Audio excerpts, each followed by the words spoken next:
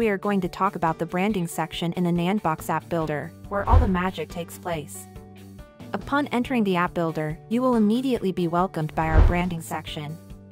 Here, you will enter your app's name, which will reflect your brand. Then you will choose your app icon and icon background. Make sure to stick to the minimum size required, which is 1024 x 1024. Coming next is the app colors. The color palette is one of the main components of nandbox's branding section. Colors are a major part of any app. They are also required by iOS and Android and act as an important part of the design guidelines. The preset color palettes contain 6 colors. Once you choose the one you like, it will be reflected separately in the primary and secondary colors. Both primary and secondary colors represent the colors of your brand. The primary colors are exactly what their name implies. They appear in the majority of the app's panels and elements.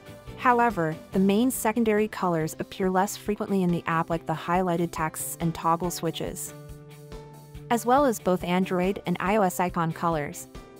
Click on the color you'd like to customize and choose from the color palette, or if you are feeling a bit artistic, you can enter color hex codes. Your options are pretty much limitless. Through the preview window on the left, you will witness any changes you make instantly. You can also change the preview from iOS to Android and vice versa, depending on the platform you are developing your app for. For the Android preview, you can see both the top and bottom tap bar options to decide which is better for you. There you have it! Your thorough guide to nandbox's branding section, where you can develop an app people will hopefully remember forever and ever.